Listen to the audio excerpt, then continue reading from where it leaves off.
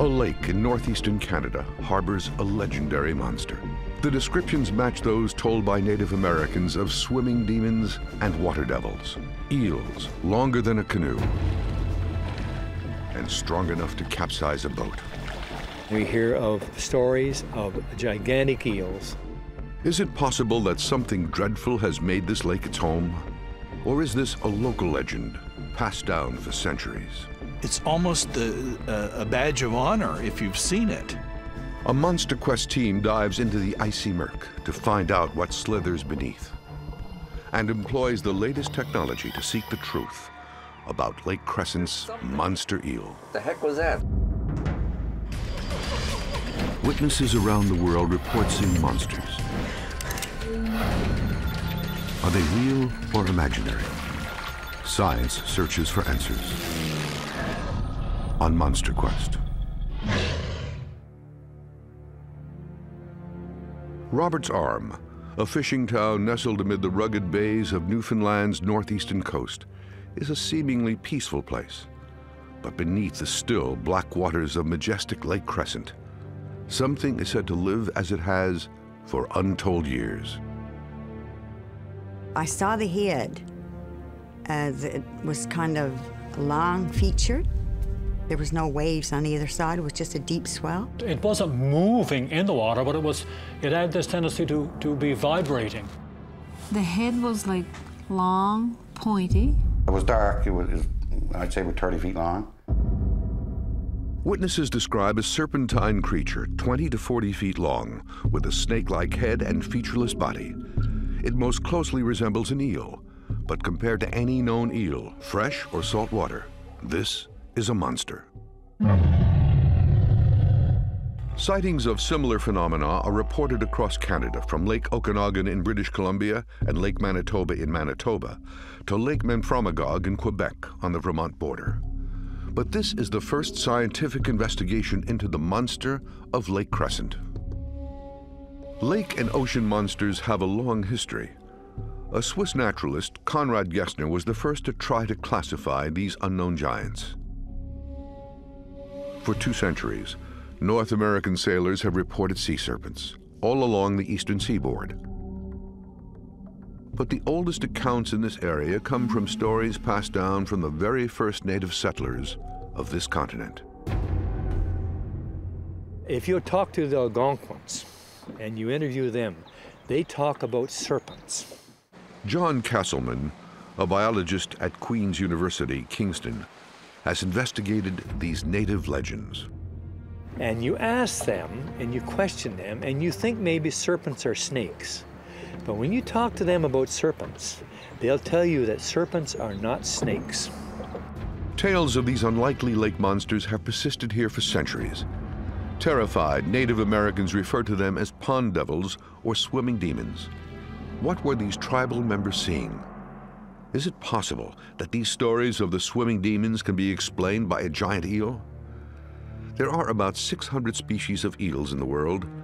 They are fierce carnivores with a notoriously indiscriminate appetite, preferring live fish and large invertebrates. Most eels possess a highly developed sense of smell to track their prey.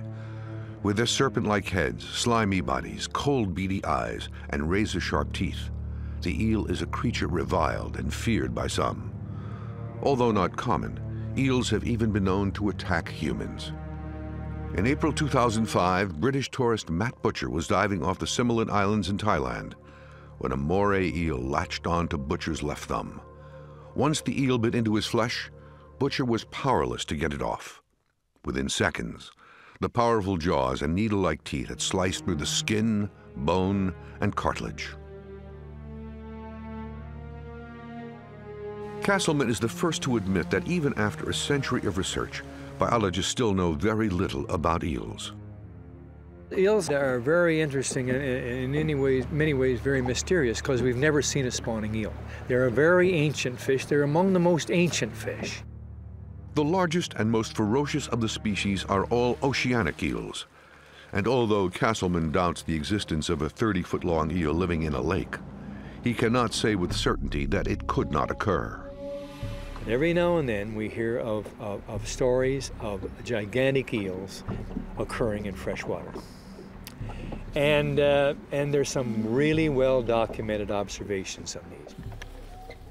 One of these sightings was by a man who has decades of experience with the native North American eel.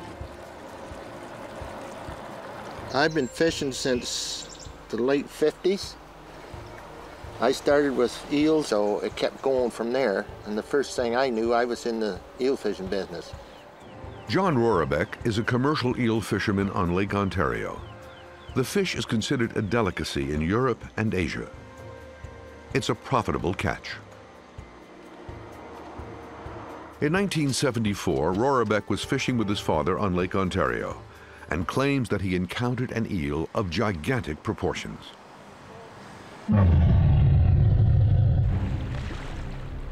After a long day fishing for eels, Rorabeck caught sight of a massive shape coming towards him in the water. Well, when it come to me, I was in moss, so all I could see was a big hump coming. So I dropped on top of him like that. I was going to flip him in the boat. As Rorabeck attempted to catch hold of the creature, it reared up and was strong enough to lift the man out of the water. He just hoisted me in the air. He went right on underneath me. He was too big. Rorabeck fought to wrestle with the large, slippery creature.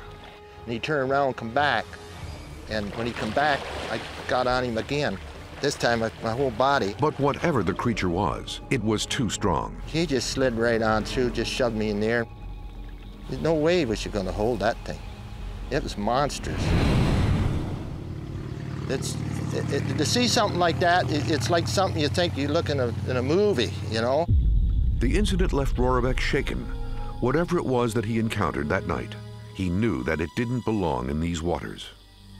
It wasn't the North American eel. The only other eel that I know is that anywhere near that size is the conger. But conger eels do not inhabit freshwater lakes. They can tip the scales at 200 pounds and have been known to measure over 12 feet in length. They are terrifying and voracious night predators. Locking their incredibly strong jaws onto their prey, they twist and turn their bodies like a screw, ripping away chunks of flesh. And although the conger is exclusively an ocean eel, Rorabeck's suggestion may make more sense than it seems. The thing that's unique and interesting about congers is from time to time, we see eels in fresh water that are gigantic eels. These were eels that were 2 meters, more than 2 meters long, 6-7 feet long, 8 to 10 inches in diameter, and truly gigantic.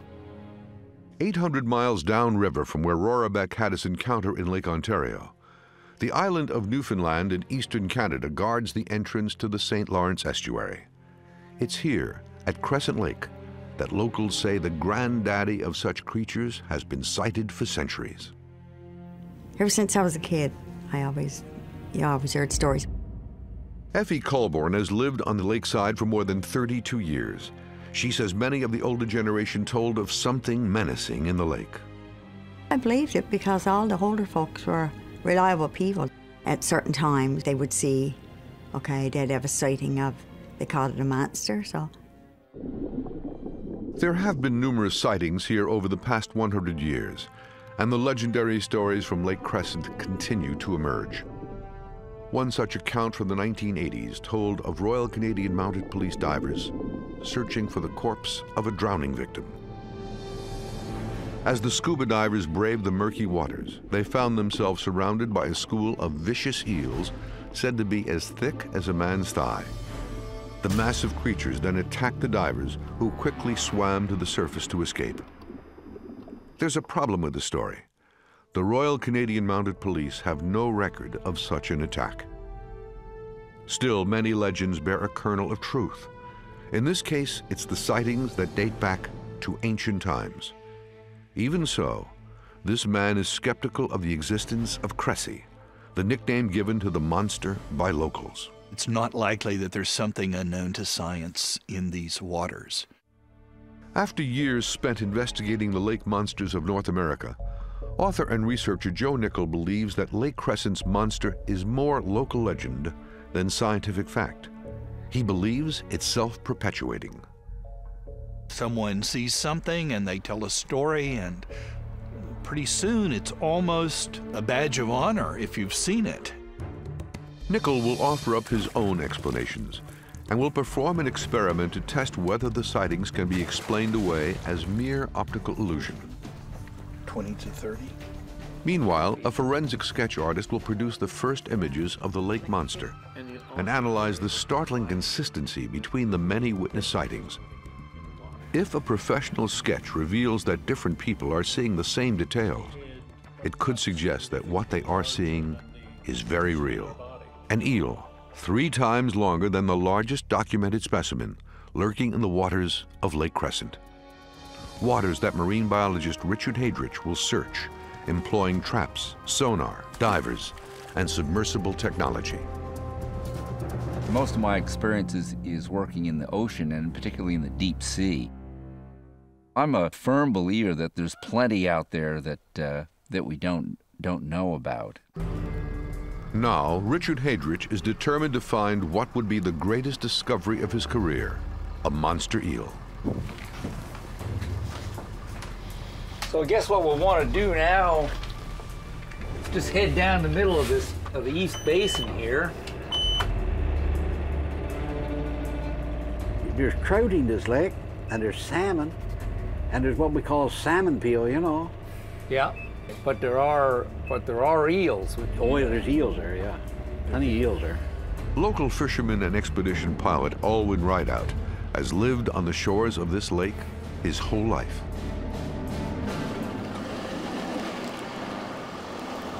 When you hear stories like this, and particularly ones that go back a long ways, they have their foundation in something.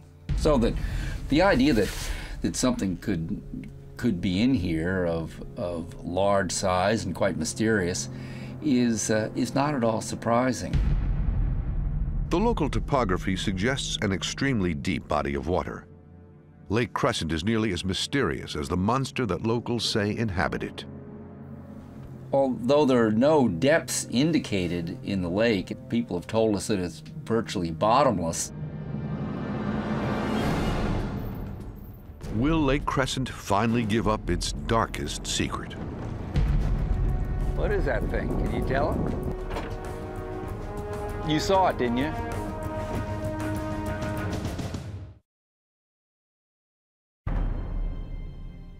The people of Roberts Arm in eastern Canada claim to have seen an extraordinary and terrifying beast, rumored to be over 20 feet long.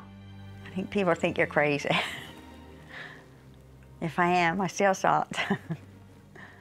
Effie Colborn is not the only witness. In the past 2 decades, there have been at least a dozen sightings. I was just appalled at what I saw.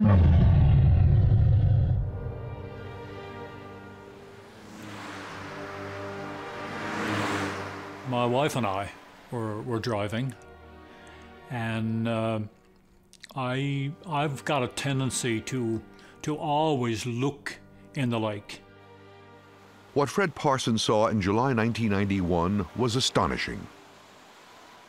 Lo and behold, there was the creature just laying on the water.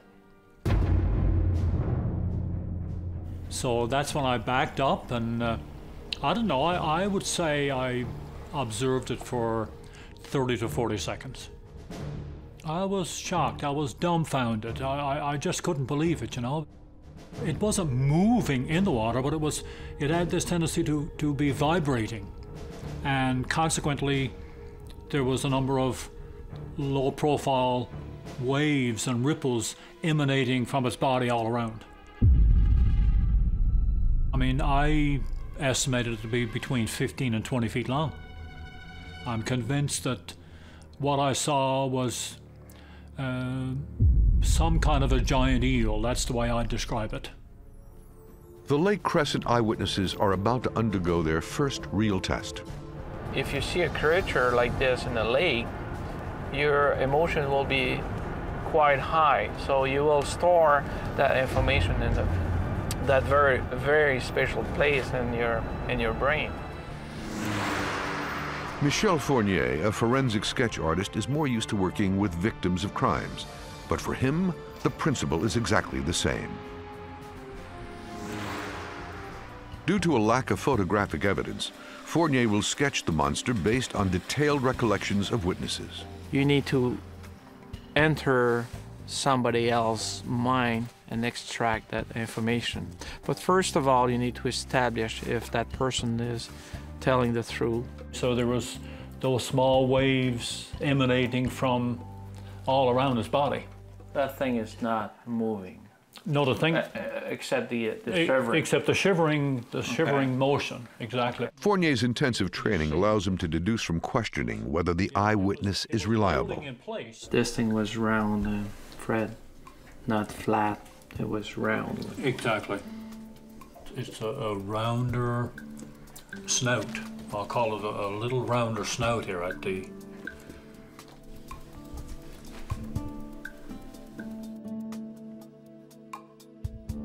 After 2 hours' work, Fournier lets the witness see his final sketch. Is there any change you want me to? No. No. That's right. Okay. Okay. So on a scale of 1 to 10. I'm going to rate it at least a 9. Okay. That's good. That's good. Meanwhile, Richard Heydrich is trying to get a better understanding of Lake Crescent and makes an interesting discovery. You can tell that certainly the deepest places are going to be hard by those cliffs and then down along there. Then there's a connection to the lake through this river where there are no prominent waterfalls. It provides very good access to the sea. Eels traditionally spawn in the salt water of the Sargasso Sea, an elongated region in the middle of the North Atlantic Ocean. But exactly where in this region remains a mystery. It's very unique because we have never seen a spawning eel. They leave the fresh water and go to the ocean, and when they go to the ocean, the only time that we know that they've been successful is their young are starting to swim back by way of the Gulf Stream. It's a pattern of behavior that goes back 250 million years to the time of Pangaea, the supercontinent that existed prior to the continents splitting into their current configuration. Eels evolved probably 125 million years ago. We know that they survived continental drift. In other words, they lived in the ocean and started to use fresh waters before the continents divided. Is it possible that this ancient species, at home in both fresh and salt water, might have spawned a monster still living in Lake Crescent? If so, then modern technology like side-scanning sonar might help find the beast. What this is called it's called a fish, and what it is something is that you tow along, and it has little echo sounders basically built into the sides of it. So what this does, it'll look at the bottom of things where things might like to hang out, sit around.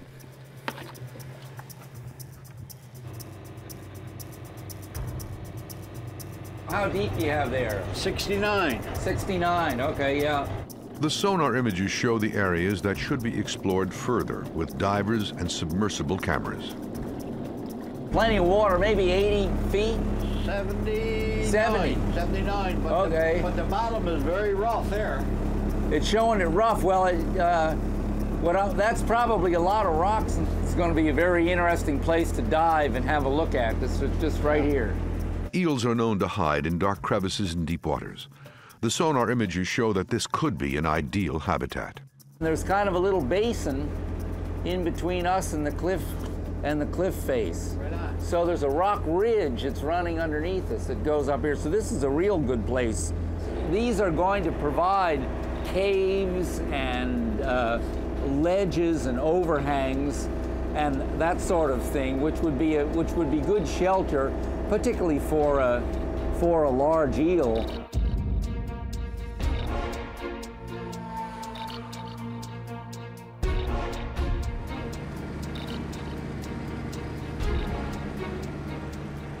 A baited crab trap is used to attract the attention of whatever lives at the bottom of Lake Crescent.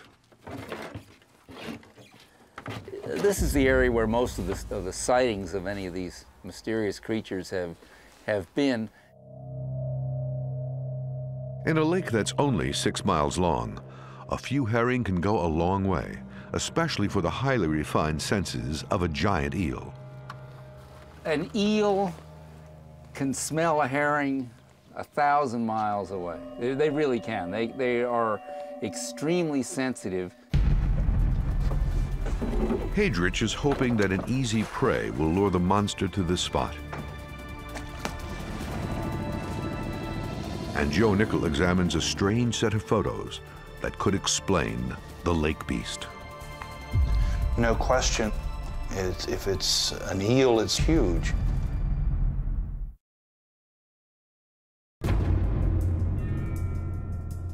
The residents of Roberts Arm on the coast of Newfoundland in northeastern Canada are convinced their lake is home to a monster eel that the local media has dubbed Cressie. But Joe Nickel, as he examines the evidence, is skeptical. He's an investigator of cryptids, creatures whose existence has been reported but not scientifically proven. I have here a series of photographs, and this first photograph could be a very long, very gigantic eel, as far as one could tell from the photograph. It's obviously long, curved, snake-like. You can see from some idea of the surrounding rock and so forth that this is not just something little, but it's sizable. Here we see where the animal's body is very flexible, and it looks like an arch or a hump. In the water, we sometimes hear something having a series of these, as if it's moving. Very snake-like, very serpentine. No question, this is a living creature. If it's an eel, it's certainly eel-like, and it's huge. Then we see in the next photo a dramatic shift. We see now that we can see two creatures, and they begin to look familiar to us. Otters. Here it is, furry and not looking so sleek and wet and flexible, but this is the same creature. River otters are rare but not unknown in the area around Roberts Arm. Could locals have misidentified this lake monster? Here's a classic sea serpent, lake monster type of drawing, and yet if we look closer, if we were the eyewitness and could peer underwater and see what were actually the case, we see that this is a separate animal. This is a separate animal, and we recognize them now as otters. And it's like a magician's illusion. It's an optical illusion of sorts. It's a misperception. Whatever skeptics say, locals are sure that what they are seeing are not otters or anything else known to man. I definitely saw a head and a body. Whatever it was real. In 1995, Effie Colborn had the longest sighting of the creature yet. She watched the monster cross the lake for more than 15 minutes. I was just more or less in deep thought. And the movement, when I just glanced and the movement caught my eye. I went into the window. I saw the head. It was kind of long featured, and the body. And when it swam, it was like a swell. There was no waves on either side. It was just a deep swell. I watched it for about 15, 20 minutes because the lake is long. And I watched it till it went out of sight. I surmised at the time that it was probably 20 to 30 feet and could have been longer. The description you're giving me. Forensic artist Michel Fournier attempts to translate Effie's account into an accurate image.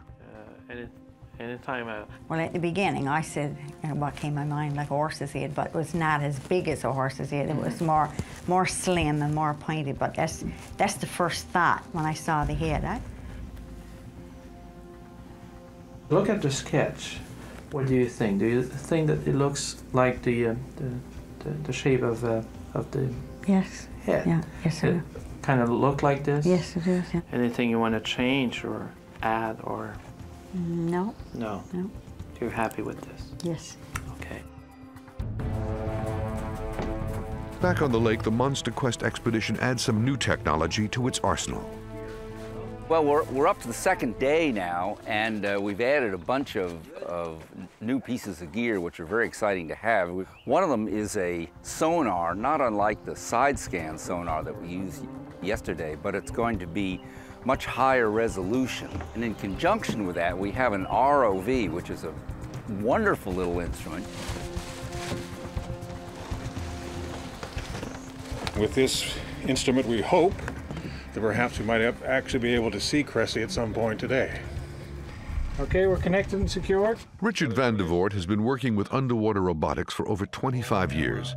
He has piloted remote-operated vehicles in many dangerous environments, from oil rigs to shipwrecks. But this is his first at Lake Crescent. So for today's exercise, we have our video array eyeball ROV, which is dual-camered, color pan and tilt camera in the front, black and white stationary camera in the back. Visibility is always a problem with operating ROVs. We do have our avoidance sonar, which we deployed earlier. That allows us basically to see in the dark, so if there are any objects there, we can pick them up on sonar first. That will give us a target to fly over to with the vehicle. Grab her open. With an ability to go as deep as 1,000 feet, the ROV is the perfect way to investigate rocky outcrops, caves, and crevices where bottom-dwelling eels are most likely to be found, including possibly a mammoth species that shouldn't be here. The idea of a conger eel, which is one of the largest of eels, and does occur in the salt water here, coming up and occasionally making its home here is perfectly, is believable for sure, you know. It gets lost, and this happens a lot in the ocean. The conger eel is a fearsome creature. They can weigh up to 200 pounds and are known by fishermen for their terrifying fighting power. They will eat anything that moves and are strong enough to take down seabirds and aquatic mammals. Their razor-sharp teeth and huge jaws easily crushing through bone and crustaceans. Heydrich has a plausible theory for how a displaced conger could grow to monstrous proportions. What happens, instead of some of the food energy that it gets having to go into reproduction, it can all go into growth. And so these things can grow and get very large. A 30-foot conger could reach half a ton, easily capable of overcoming and devouring a full-grown man, leaving no trace of its victim. All right then, Phil, whenever you're ready. Okay.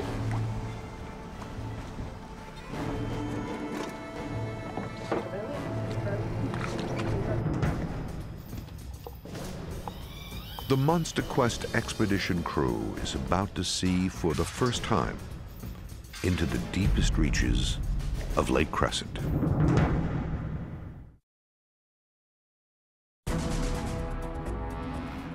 For nearly a century, the residents of Roberts Arm in eastern Canada have spoken of a monster that lurks in majestic Lake Crescent.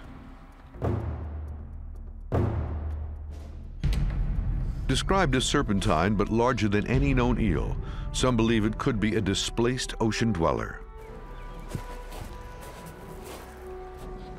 The MonsterQuest expedition crew have captured something on their ROV camera.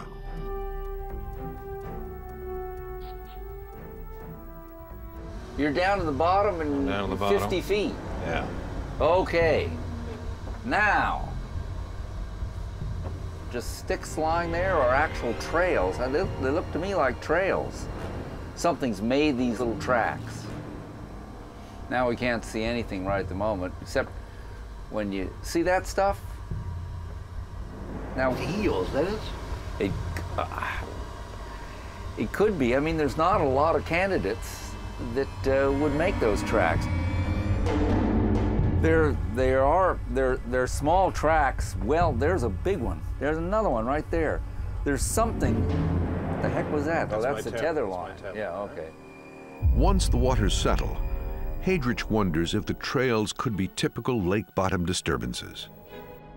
A closer look shows strange patterns emerging from the murk, as if something heavy has slithered along the lake floor. It's very familiar to people that look at bottom photographs all the time to see tracks all over the bottom, usually made by crabs and snails and things like that. I think that this looks like a lattice work of sticks to me. Meanwhile, investigator of cryptids Joe Nickel wants to put eyewitness claims to the test. So we're going to take this out in the middle of the lake, anchor it, and then ask the eyewitnesses to guesstimate the length of it. And we'll see if they're able to do that at an unknown distance. The log seems a good idea. It's a natural object. It's something that people would see in a lake and sometimes do mistake for lake monsters. People make estimates, but they really don't usually have any frame of reference. It's an impression. If there's something next to it, a rock of known size or a boat or something, then you would have some scale. Nickel anchors the log in the center of the Eastern Basin, the location of most of the Cressie sightings.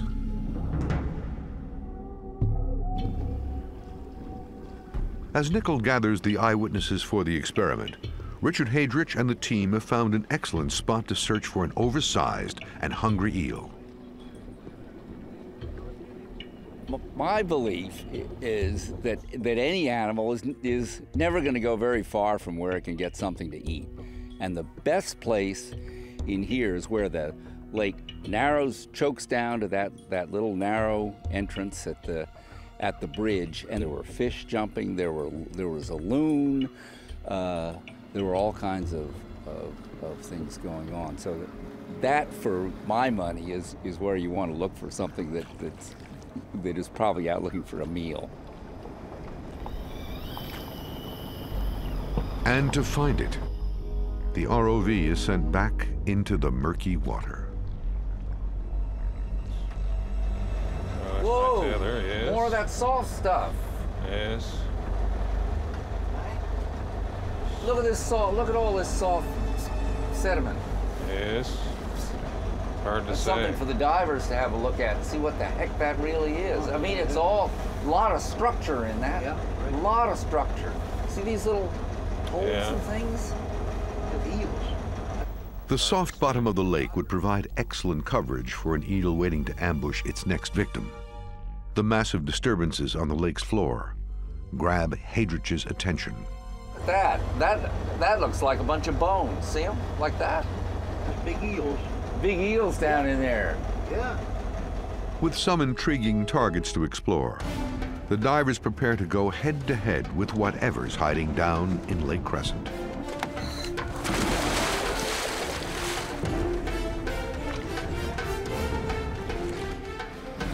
Okay, so we make this the divers right at the moment. We'll see what happens on the sweep back. We've been pointing the position where the divers are. Now those are two men, and basically you've got a relatively small dot, because they're only about 2 meters long or 2 meters high. If you had a large animal that was, say, 10, 15, 20 meters long, it would cover 2 or 3 of the range indicators on the screen. All right? It would be, compared to that dot, it would be 5, 6, 7, 8, 10 times longer.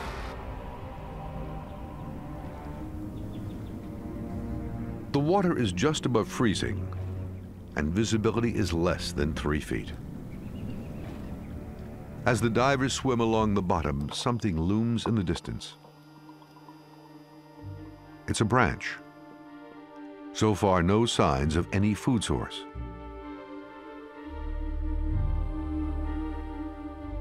The bottom is a barren landscape, and yet they see something else. A place to hide.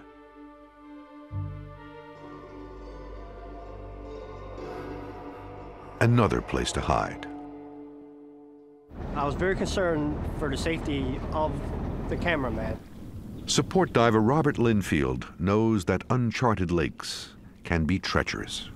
As we swam along the bottom and approached any object, it was invisible, and then all of a sudden it was there. The entire lake is a complete hiding spot because where the water is so black, The creature could be, you know, within feet of the surface, and you could pass over it in a boat and never see it. The footage they bring back is worth the effort.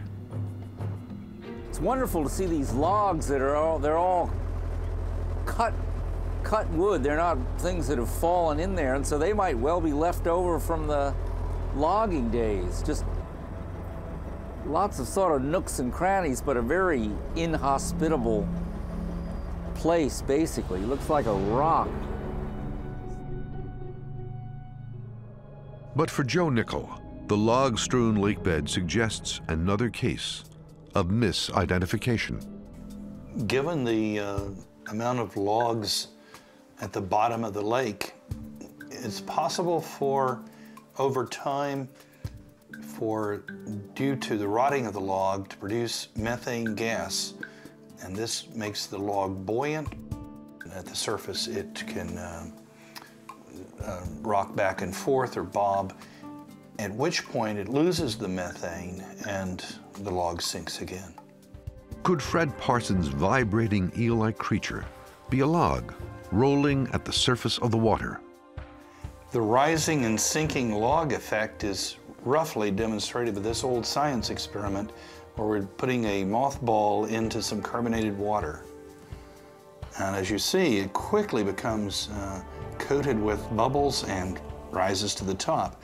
Now the bubbles should hopefully dissipate, whereupon we're going to expect, as it loses bubbles, it rolls, it's animated, it's alive.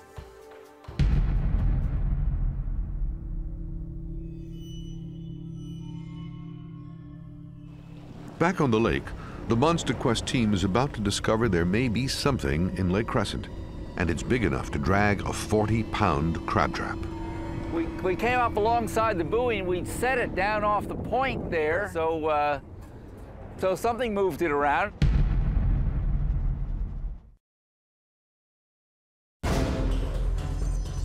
Native legends and historical accounts describe sea serpents all along the eastern seaboard.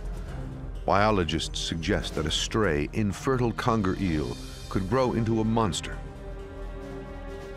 Is Newfoundland, Canada home to a record-setting creature? This woman watched for 15 minutes as an undulating monster made its way across Lake Crescent. This man is convinced that the mystery lake creature he saw was real.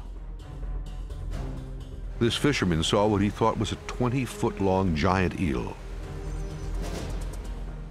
Michel Fournier, a forensic artist, creates the first images of the monster based on detailed recall of the eyewitnesses. And Joe Nickel is putting the locals through a test of perception. I'd like to try a little experiment with you if I can. What we're going to do is we are going to see if you are able to guess at the size of something in the water. It's an unknown distance, unknown object, and we'll see how well you do. Okay? Okay. Yeah. Okay. So we're going to stand, I think, right here is a good view. I want you to say how long you think that is. What do you think? Oh, I think it's probably 20 feet. 20 feet? Mm-hmm. Okay.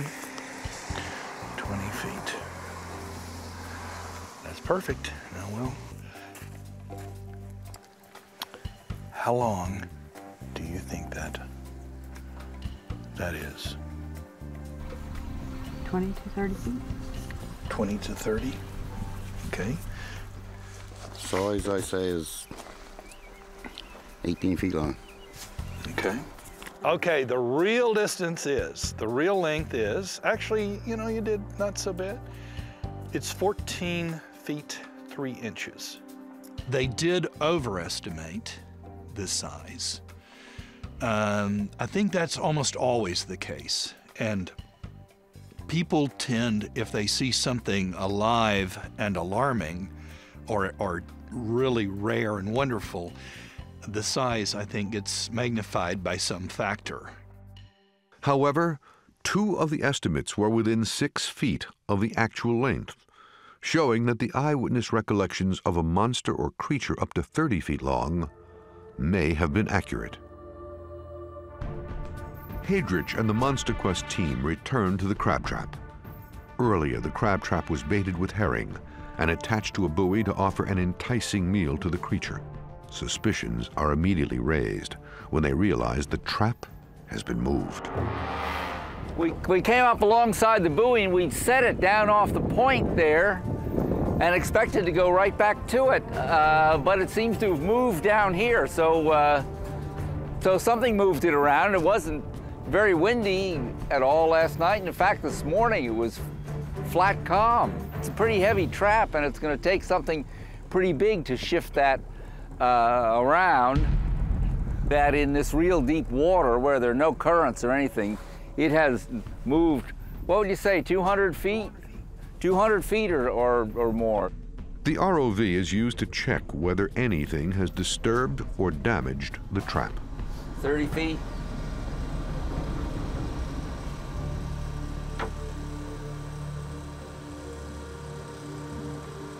How deep is it here? 40 feet.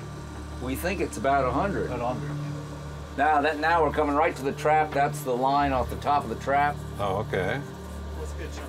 And so you're going to see the trap in just a very short distance. That's it. There's the trap. Oops. And this is why we're seeing all the turbulence, because we're towing the trap. Look at that. And there's the herrings, and nothing's been at them.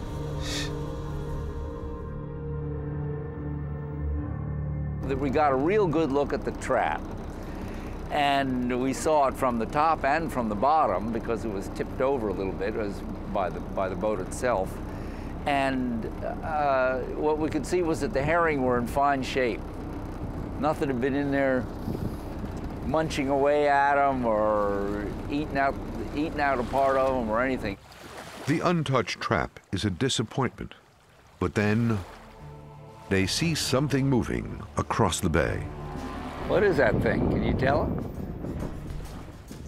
Whatever it is, it's not visible on the surface, but it's producing a foot-long wake. Well, it was a mysterious creature swimming along. I don't know. I don't know. You saw it, didn't you? There it is, right there. That's a beaver. Did you get him? Going across towards the rock, right in the still area. I got her. It's too bad it's a beaver. It's quite a mysterious place down here. But Michel Fournier, forensic artist, concludes that his sketches do depict something real. I believe that we're all dealing with the same creature. The clarity of the witness recollections and consistencies in their descriptions are difficult to dismiss. Details in the size, movement, and shape of the creature are unwaveringly similar. The three persons I met today definitely saw something in that lake. And the MonsterQuest expedition reluctantly packs up. If I'd gotten a sonar target, then I'd go to court tomorrow. Certainly if we could spend a lot more time, get a little more hardware out here, I think if there was something to be found, I'm confident I could find it. I really am. The mystery behind the creature of Lake Crescent will remain just that.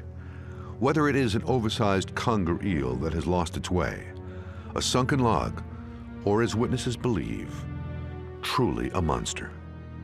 There's a kind of person who loves a mystery and wants it kept a mystery. They do not want an explanation. And for those people, this will continue. I saw something in the water. I don't know what it was, so it must have been a lake monster. And you can't draw a conclusion from I don't know. You know, well, I seen it, and that's all you could do. You can't, you know, it was there. No doubt it was there. For some, they believe. Others are still doubters, you know. But to me, I I believe what I saw. I strongly believe in what I saw.